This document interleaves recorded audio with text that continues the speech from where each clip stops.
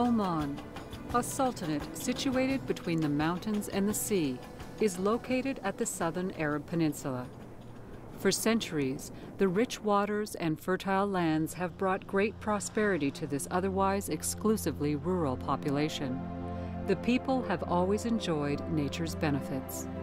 But in the late 1960s, this ancestral way of life was shaken. The discovery of oil propelled Oman into modern times.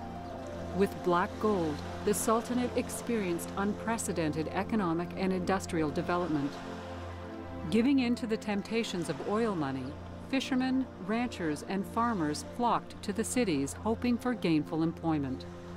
To stem the rural exodus, Oman distributed a portion of the oil windfall to the traditional communities. But in the 1990s, the Sultanate discovered that its oil reserves were overestimated by 40%. Government subsidies were then reduced, creating insecurities and widening social inequality. The people who drew their livelihood from the land were the first victims. Bordered on the south by Yemen and to the west by Saudi Arabia and the United Arab Emirates, the Sultanate of Oman has a long-standing maritime tradition. The village of Kuriyat, situated 80 kilometers south of the capital, Muscat, is a 1,000-year-old fishing port. The waters here are famous for the high-quality fish. Tuna and barracudas are particularly sought after. Talib has always lived here. At the age of 40, and a fisherman like his father and grandfather before him, he continues the family tradition. The job is physically hard and the days are long, but Talib is proud. Since his early childhood, he has seen his country change.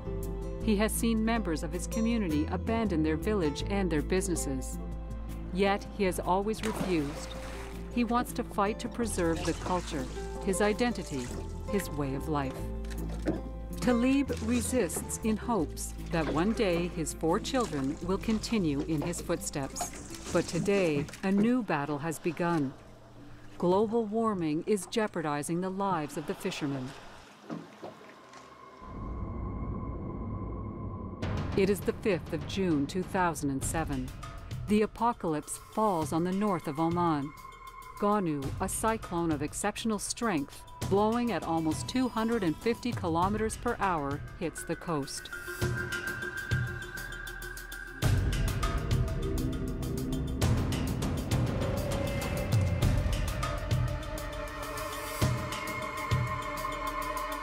The village of Kuriyat suffers its force. It was the first time that such a catastrophe had fallen upon us.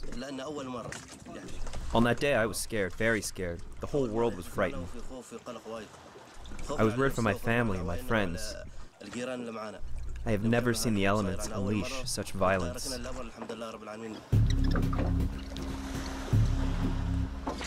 As far back as anyone can remember, no hurricane had ever hit the Gulf of Oman. When, on the 3rd of June 2007, the Weather Center issued a severe storm warning, the people, unbelieving, thought it would be a simple rainfall. But 2 days later, a real cataclysm came. The consequences were dramatic. More than 50 people were killed, and the damages amounted to over 3 billion euros. The people were in shock.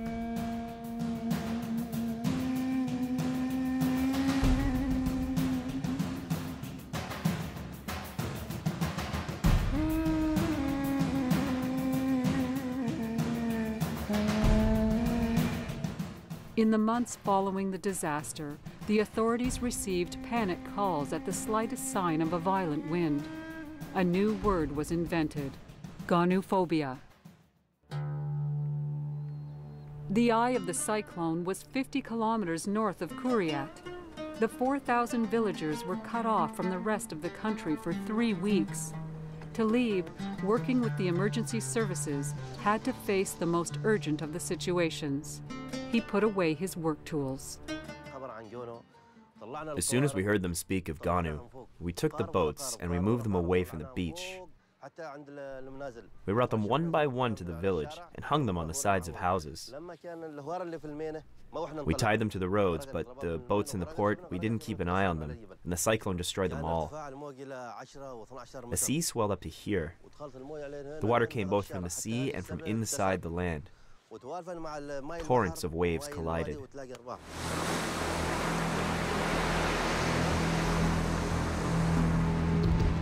The village of Kuryat is situated on the mouth of a wadi, a valley carved into the Arabian mountains.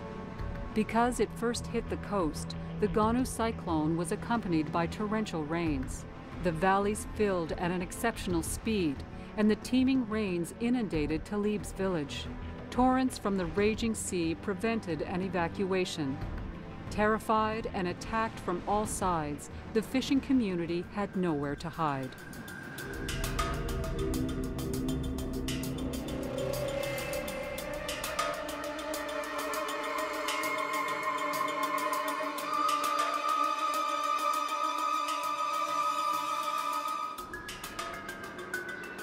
Water came from everywhere.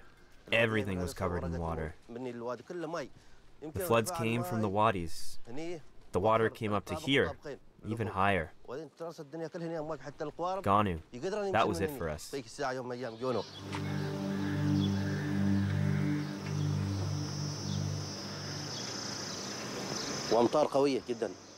Gonu came from behind the mountains. When I saw all this water, I was nervous and I was scared, very, very scared. It was the first time I saw something like this. It was the first time it had ever happened to us. The wind had incredible strength, and the flooding, the terrible flooding.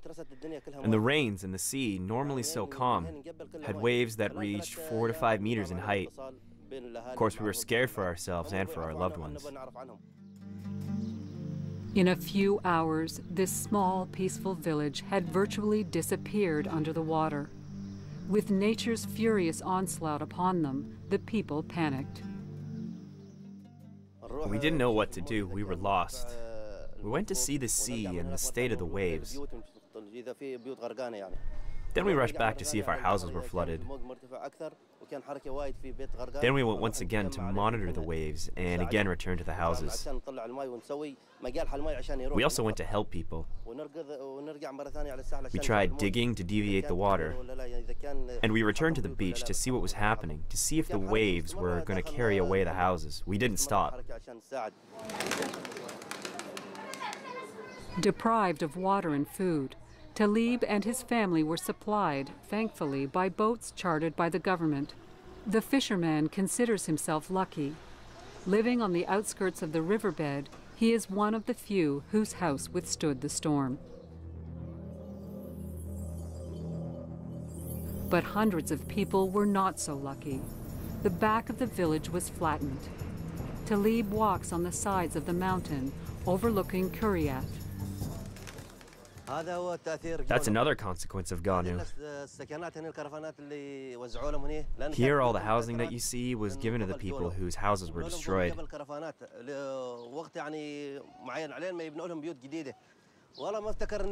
They'll soon have a new house built in a better protected area. But in the meantime, to see them living like this is heartbreaking. The fishermen had to relocate to the fabricated housing, so far from the sea. Not even the farmers of the neighboring village, Mazara, moved so high up in the valley.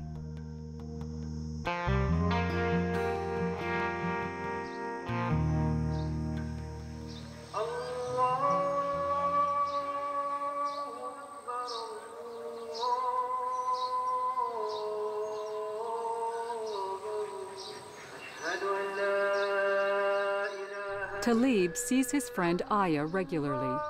Here too, the feelings are bitter.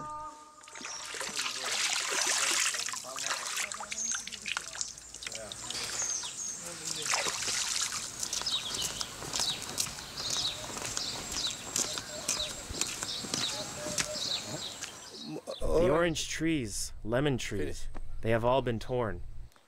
Look at the palm trees, destroyed. Water came from here, and after, it was everywhere, even above the school. In the valley, everything was underwater. 2 people died in Mazara, gone. The televisions, furniture, houses, everything was taken away by the floods.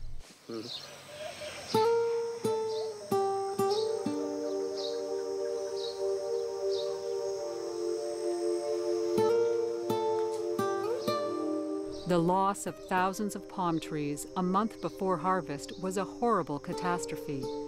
Families were suddenly deprived of a long-term income. It will take several years before the newly planted trees will be able to produce the 40 kilograms or more of fruit per season.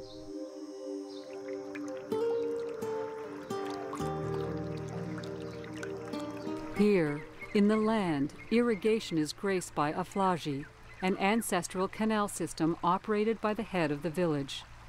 He decides the amount of water each piece of land receives. A flagi water is brought by the rains.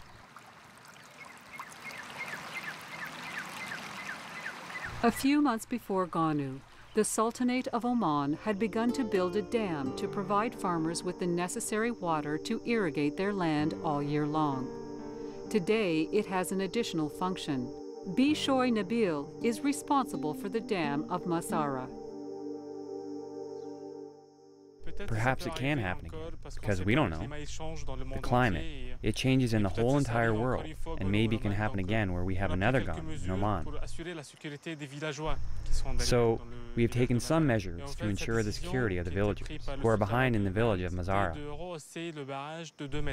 The decision was made by the Sultanate of Oman to increase the height of the dam by 2 meters.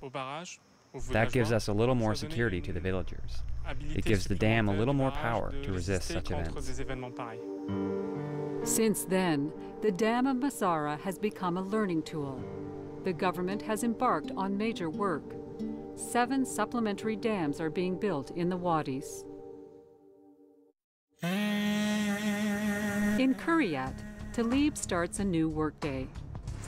After Hurricane Ganu, he has had to be patient, waiting 3 weeks for the coast to be cleaned up and for the reconstruction of the houses in his village. When he returned to the sea, he quickly became disillusioned. Beyond the physical destruction, Ganu had other effects, both devastating and unexpected. Thankfully, before Ganu, we had a lot of fish. After Ganu, the fish became less abundant. They've become difficult to find. Today, we make a maximum of 10 euros a day. Before, a long time ago, when we would go on the sea for 3 or 4 hours, we'd come back with 4 or even 5 wheelbarrows of fish. Now we stay at sea from morning till night and hardly achieve that amount. Also, we are mainly off the mark. After Ganu, the seas become more difficult. Really, very difficult. Normally, Talib fishes with his friend Amin. Today, to better their chances, they have decided to separate. With 2 boats, they can cover a larger area. With every day that passes, they go further from their normal fishing places. The work is long and tedious and takes place in 2 stages. Here, what we are doing is locating schools of sardines. These little fish will serve as bait. We go from one place to another to find some. We have to succeed in getting them into the net. And finally, thanks to the sardines, we can go and search for larger fish.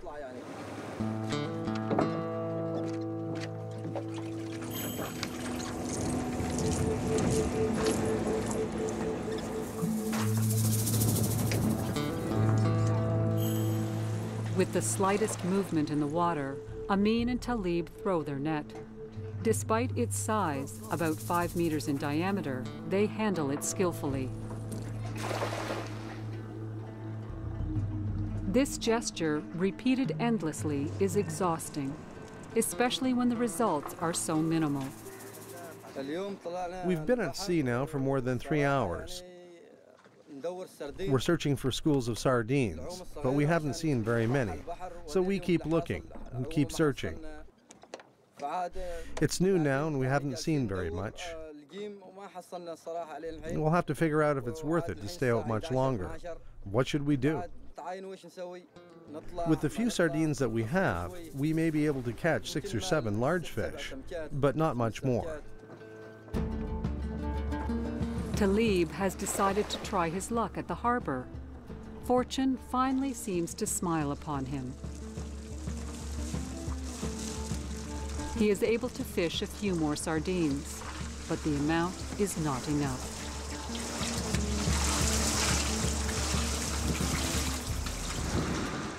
Were you able to get sardines?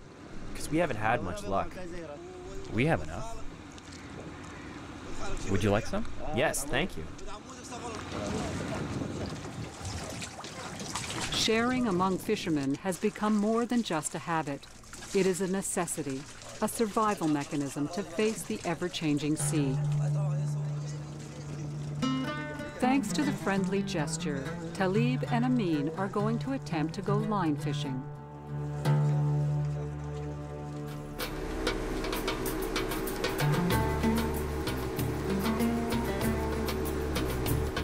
This time, the friends go on the same boat to work together. They are heading out to sea. It's the most delicate stage. There is no room for error.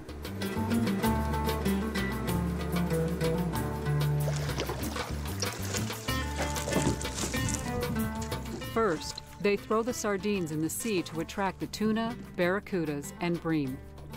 A bad choice of fishing area, and their efforts would be in vain. All the sardines would be lost.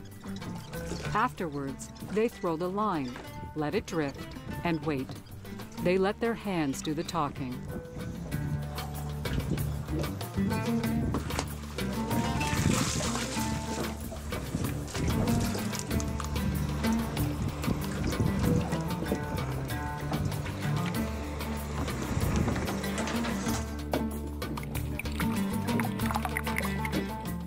But today, their know-how is not enough. They just don't catch many fish. Talib is not satisfied with this situation. He wants to understand. Why is the sea rebelling? He has always respected it. Why has nature endangered the livelihood of a whole community, the way of life for over 1,000 years?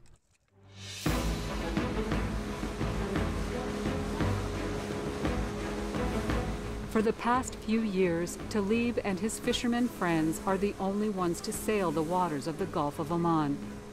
Scientists are studying the link between global warming and the Earth's oceans. Adnan Al-Azri is one of them. He is a researcher in the Department of Maritime Sciences and Fishing at the University of Sultan Qaboos in Muscat, the capital. Adnan regularly takes samples of marine microorganisms. The Sultanate is creating a specific database to better understand the climatic changes in the region. Talib has learned to recognize the strange ballet of the researchers' boats.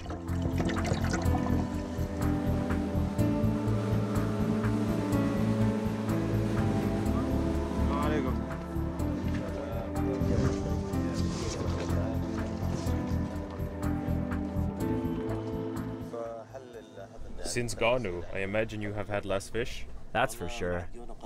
Since Gonu, things have really changed. The sea has nothing more to give. Now we have to fish for a long time and further away, and always for less fish. Gonu raises a lot of questions for which we don't yet have all the answers. We do know that the cyclone has had numerous consequences. When Gonu hit the coast, it ravaged the corals. The coral plays a large role in the fish reproduction system. It provides them with food and shelter. The corals underwent a lot of damage and the fish have disappeared. It is a particularly fragile ecosystem that has been ravaged by a storm. In certain areas of the Gulf of Oman, 99% of the reef has been destroyed. In the less affected areas, the corals still have not returned to their initial state.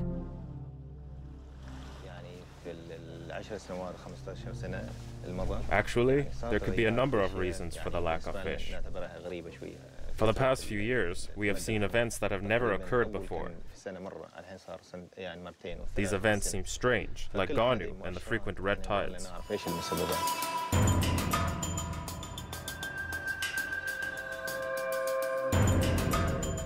The red tides. These are in fact waves of phytoplankton that periodically sweep in and kill thousands of fish. Fish which Talib could have harvested. This poses an additional problem that Talib must confront, which could perhaps last for many months. We ask ourselves if global warming is responsible, but we will not know for sure for many years to come. What is global warming? Global warming, in a nutshell, is a gas we call CO2, or carbon dioxide, which is exposed in the atmosphere by plants and cars. Actually, all our industries produce CO2. The sun's rays naturally penetrate the atmosphere, but because of CO2, they can't all escape.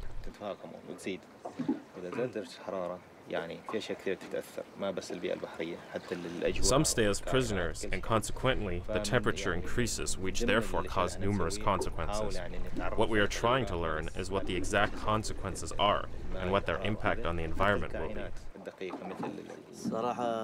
I'm surprised to know that there are people like you trying to understand what has happened to us. Why we experience Gonu, why we have the red algae. If we fishermen, if we see the red algae, would you like us to contact you? Yes. It is very important for us. If you see the red algae, you call us and we will come and get some samples. We must totally collaborate with you to move forward effectively. Thank you, Professor Adnan. I'd be delighted to help you.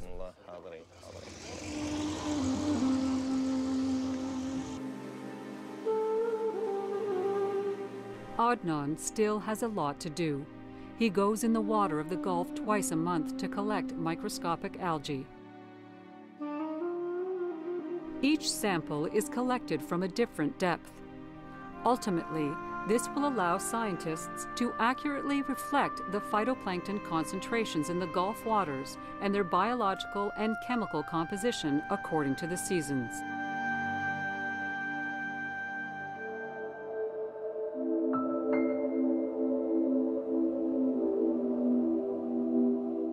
It's then at the University of Sultan Qaboos in Muscat that Adnan Al-Azri conducts numerous manipulations of these samples for careful analysis.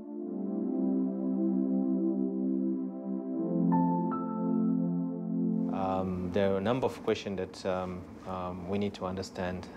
For instance, what is really driving changes in the Arabian Sea? Is it the climate change? Is it changes in the ocean itself? Among the paths followed by Adnan, one in particular has grabbed his attention. In Oman, or in general here in northern Indian Ocean, we found that the monsoon winds are really causing the difference. A change in the monsoon. The theory could explain the Gonu cyclone and the red tides, the two problems facing both the Sultanate and the fishermen of the Gulf of Oman. The scientists have known for a long time that the cyclones generally form the atmosphere conditions generated by monsoon rains in this part of the world. For the red tides, the presumption is strong. We'll be seeing change in pressure gradient on the land and in ocean. And this difference in pressure is very important in driving the wind that we call the monsoon winds between winter and summer. This is very important in this part of the world, and especially in the Arabian Sea, where we could see that winds are driving a lot of phenomena. One of them is when the wind passes along the coastal water, or especially in the southern part of Oman, we see that the water is being driven away by this wind, and the water which is replacing the warm surface water, which is coming from deeper, It's cold and very rich of nutrients. It comes to replace the water on the surface, and this process is what we call upwelling. We could be seeing more water, along the coast of Oman, pumping more nutrients and causing more growth of this phytoplankton and causing red tide. Like all scientists, Adnan remains cautious. Only long-term research will allow him to validate the thesis of the changing of monsoon. But for others, the changes occurring in the rainy season is a certainty. They have been living with it for a long time already. After an exhausting day, Talib and Amin discuss Talib's cousin Hassan, a camel herder, who is also grappling with the volatile climate. Do you have any news from your cousin who raises camels? Hassan? Yes, he asks of God. But he doesn't have enough water. It doesn't rain like it used to. He doesn't have much left. It's hard for him, too.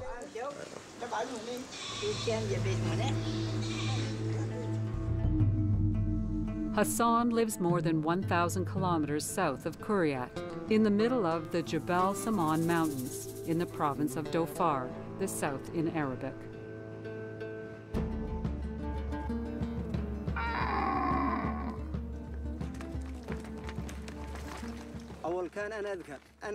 I remember the monsoon.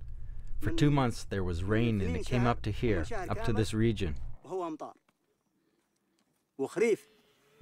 Frankly, when we think about it, daily life is difficult. There was less water, less rain, and therefore less pastures. I will give you an example. I remember 15 years ago, there was water for a kilometer. I set up camp. For the past 15 years, there has no longer been water and I've had to move. In this country, it's the monsoon that guides the herds. Scared that their animals would get hurt and injure themselves by slipping in mud, the camel keepers go down the mountain to the plains in the month of May before the rainy season begins. But the monsoon has changed. The dry season is longer, and they must address the lack of food with high-quality feed, which is expensive and hard to find. There is no longer enough in nature to feed the animals. Camels, bulls, and goats are threatened with malnutrition. Ultimately, it's the quality of milk and meat that suffers. But for Hassan, just like Talib and the fish, the camel represents more than his livelihood. It is the identity of a people, his own.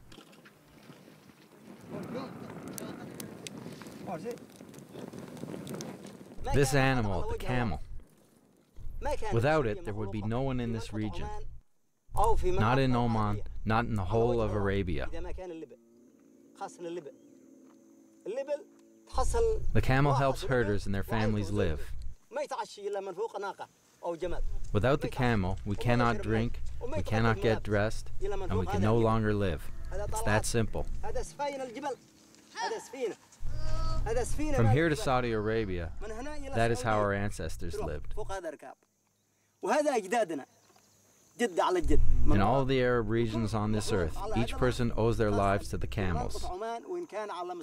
It is the flagship of the mountain.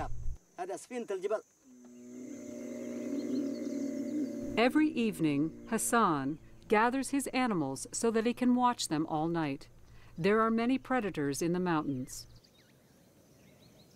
Tirelessly, Hassan is trying to raise the camels, hoping God would be more merciful. Allahu Akbar, Allahu Akbar. La ilaha illallah. Allahu Akbar. سمع الله لمن حمده. الله أكبر. الله أكبر. الحمد لله رب العالمين الرحمن الرحيم مالك يوم الدين إياك نعبد وإياك نستعين اهدنا الصراط المستقيم صراط الذين أنعمت عليهم غير المغضوب عليهم ولا الضالين.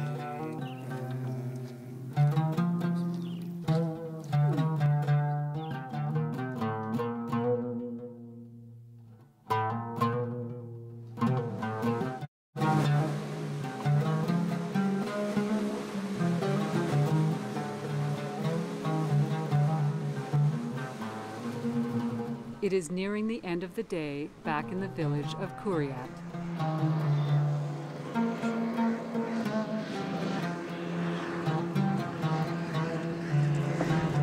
Talib and Amin are back at the harbor. Once again, despite appearances, their catch did not meet their expectations.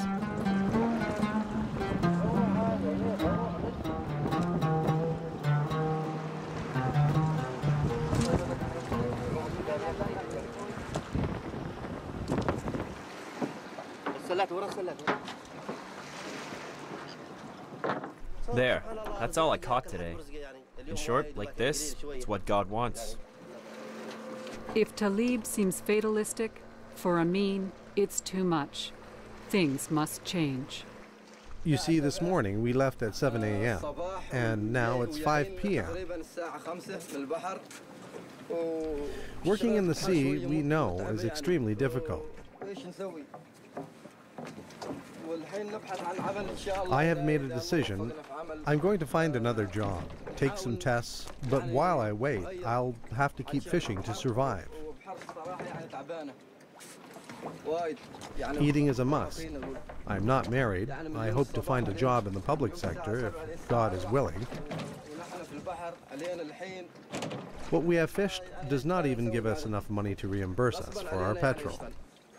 We have no choice but to work. Talib and I, we have family.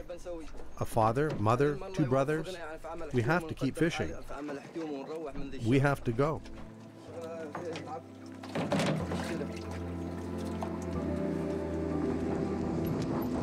It is not the first time that Amin says that he wants to leave this job. Talib, too, is starting to ask questions.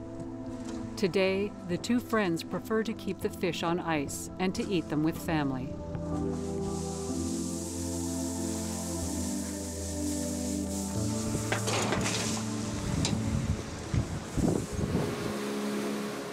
Once again, Talib and Amin will not go to Kuriat's auction market.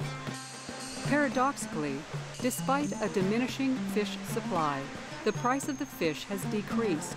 The competition in the market is distorted. The small fishermen are at the mercy of wholesalers who work together and fix a low price. An unfair practice rendered possible by the influx of a whole new category of fishermen. With the crisis, many Omanis attempt to supplement their income at the end of the day with fishing. They do not hesitate to sell at any cost.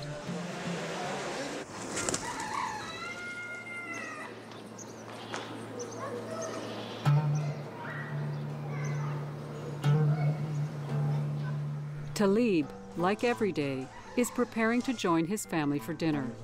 It is Thursday today, which is the first day of the weekend in the Sultanate.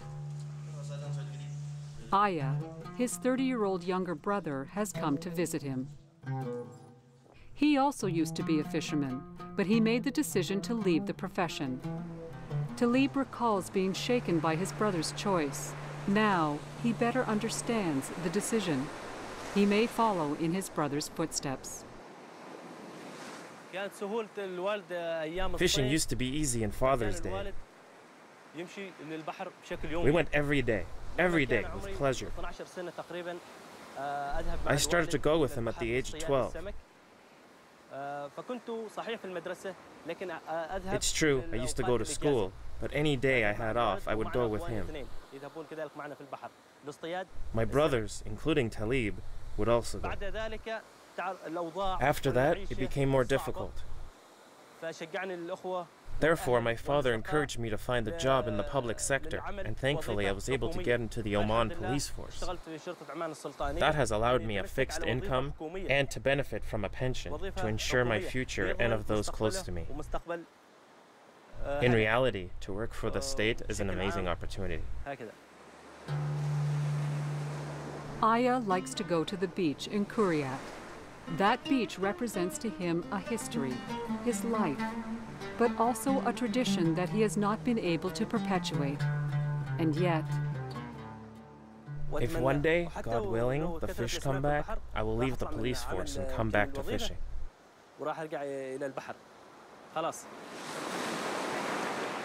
to see the fish again.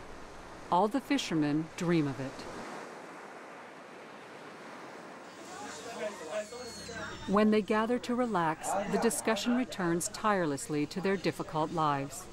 Recently, new stresses have emerged. There, we have to find the fish one by one. We have to constantly look. In my father's time, 3 or 4 months, and the season would be over. Yes, okay, well, it was different times then. You've seen the fishing companies?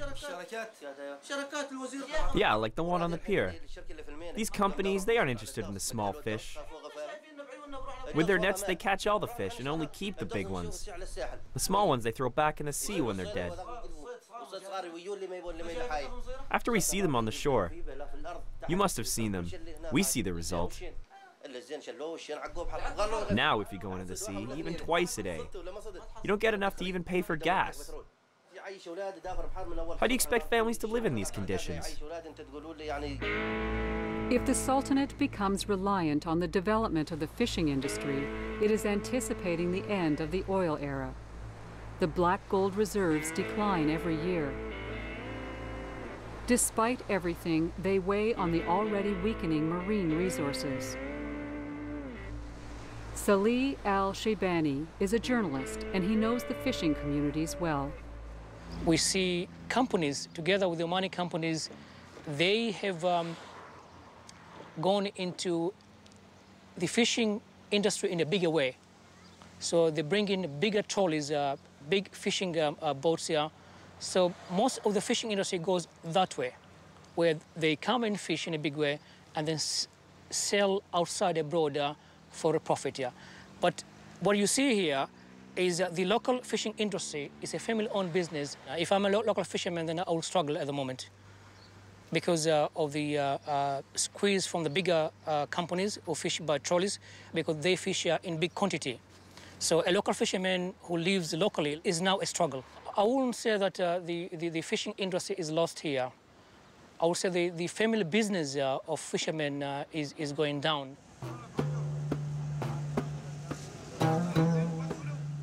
The traditional fishermen face another problem: tourism. It is also linked to the country's oil industry conversion.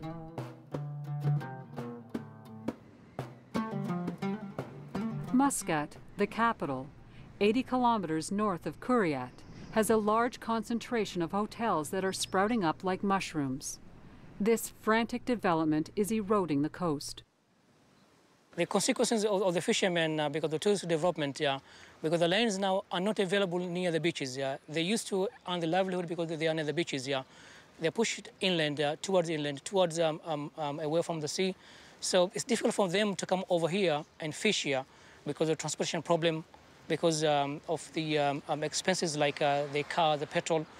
So if they spend more money on transport and other things, then they're increasing the cost of their fishing product here. So the profit is being squeezed out. Harassed by the real estate pressure, the fishermen leave the suburbs. On this beach, 10 years ago, there were almost 400 fishermen. Now, only a few persistently return.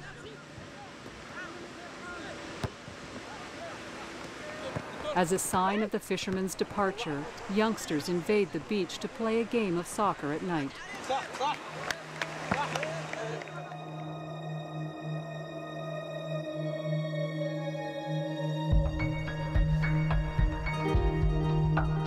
In Kuriat, it's also at the beach where Talib, accompanied by Amin and Hanawar, have decided to spend some time. The group of friends like walking near the village mangroves. The area is peaceful, and the surroundings, although damaged by the hurricane, are still beautiful. Very soon, the tropical forest will regain its original appearance. Talib knows that there are teams traveling the coast restoring the mangroves in Oman. It is, as one says, a solution for the problems of climate and fishing.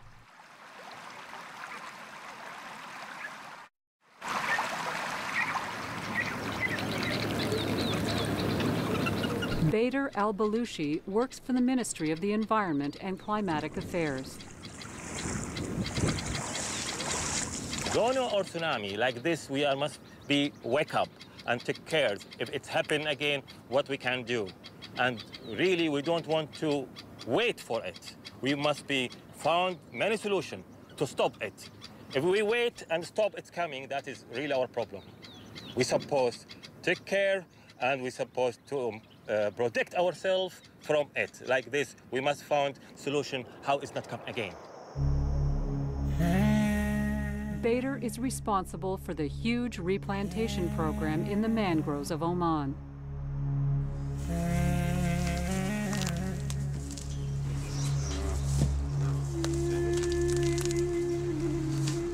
Until Gonu, the initial functions of the trees were forgotten.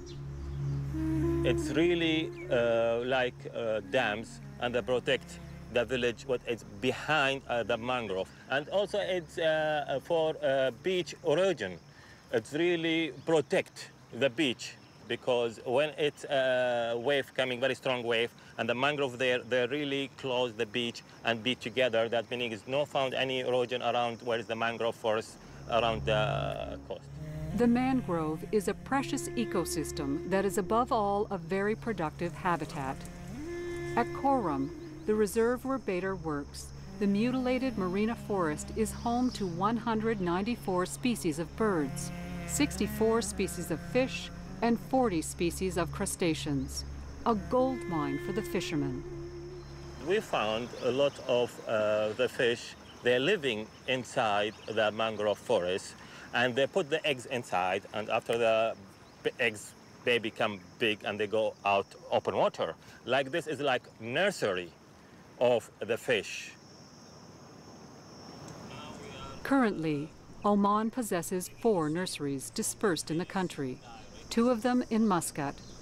Bader follows the growth of the small plants in detail. He is present for all of the growth stages, from seeding to the transplantation.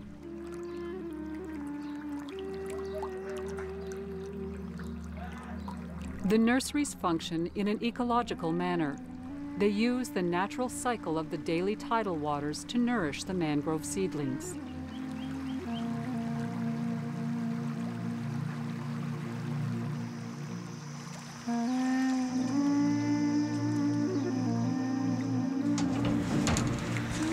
Trucks leave Korum to repopulate the Omani coast.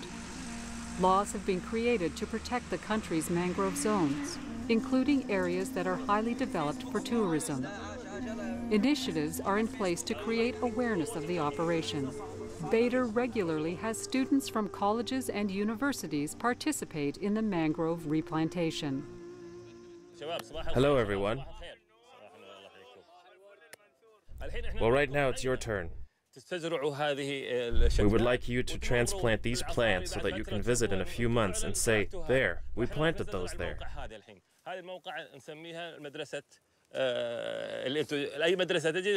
That, for example, is the learning facility of Harai.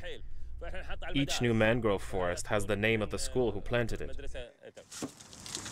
Bader, helped by his team and youngsters, has already planted 455,000 trees. Next year, he hopes to reach 500,000. Bader is proud and happy. If he succeeds in protecting his country, he knows he will contribute to the fight against global warming. Mangrove forest is not factory, it's not industry area. Mangrove forest is natural, and they are avoiding the oxygen for the air. Like this, we must, all the country and the world, they are taking care about the mangrove, and they're taking care also, not only the mangrove, also the plantations of the forests in the world. We're not supposed to cut any trees. We must increase all the trees. We are transplanting all the trees, mangrove trees, all in the forest. This is very important. Like this, we are really in the Oman, in my Ministry of Environment and Climate Affairs, we are really pushing our project to going on and never stop. The absorption of CO2, the nerve of the war against global warming. In this long struggle, Oman has a head start. Geologist Jan Schruers knows the mountains of Al Hajar, situated in the north of the country, well. The people living in these valleys know they live in the middle of an ecological resource that has fascinated the international scientific community for several years. It is a real treasure which will contribute to changing the future of younger generations. These mountains are designated as the most beautiful ophiolite in the world. This collection of igneous rocks represents the former oceanic crust, and they naturally absorb CO2. Here we're sitting on a belt of CO2 of 700 kilometers long and 200 kilometers wide. There's a lot of this material around. An ophiolite is not one rock type, it's a whole collection of rocks. A mixture of rocks that seem ordinary and is usually found at the bottom of the sea. In fact, the massive rocks of Al Hajar is an ancient seafloor that was hoisted onto the continent 70 million years ago. Thanks to these mountains, it is not necessary to finance costly submarine expeditions to study the amazing properties of ophiolites. These minerals, they feel happy at home at depth of 7-8 kilometers below, at very high temperatures, and when they get to the surface of the Earth, as happened here, they are not happy. They degrade. And while they degrade, they convert in other minerals, and olivine particularly absorbs, while doing that, a lot of CO2 from the atmosphere. And all of the white that you see around me here has already captured quite a significant amount of CO2 from the atmosphere in a natural way, while weathering here at the surface of the Earth. These white rocks are calcite, a stable mineral that does not degrade with time and consequently locks in the CO2. But this phenomenon, when it does occur, is naturally slow. American researchers hope to accelerate this process. The purpose would be to isolate the polluting emissions, capturing them directly from the source to store them permanently in the ophiolites. If we could use these rocks to sequester CO2, you could look at tens of billions of tons of CO2 that could be taken from the atmosphere, and that's several percent, up to 10% of what humans are currently creating. So it's really worthwhile to see what this process could do for us. It could have a significant impact on the CO2 balance of the world. The Omani authorities have already expressed a large interest in the ophiolites, but the technique of sequestering is still far from being realized. It's not there at this moment in time, but in a number of years, yes, we will have seen a number of trial holes drilled, whether that process of CO2 sequestration can be a process that is commercially viable and which will actually help rather than cost too much. Tomorrow, the mountains of Al Hajar and its fabulous ophiolites will perhaps allow us to re-establish equilibrium between man and nature.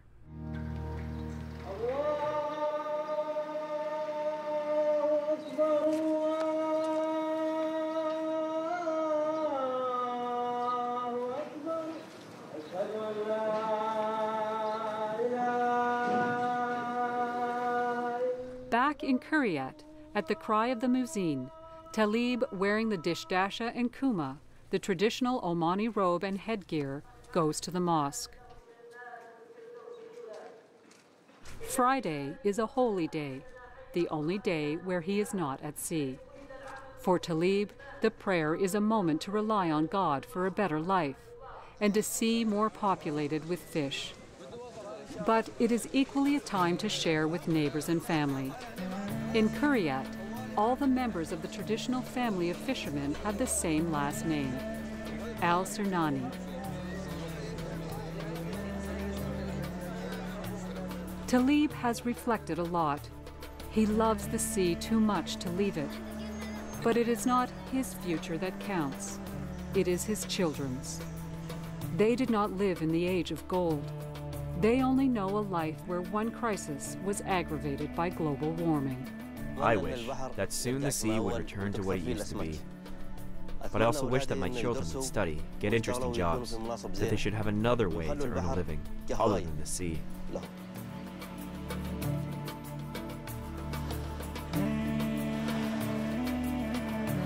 The Al Sernani, little by little, leave their village, their family. With each person that leaves, the tradition dies. Today, the life in a secular community slowly disappears in favor of urban life, where work and money are not subject to the whims of nature.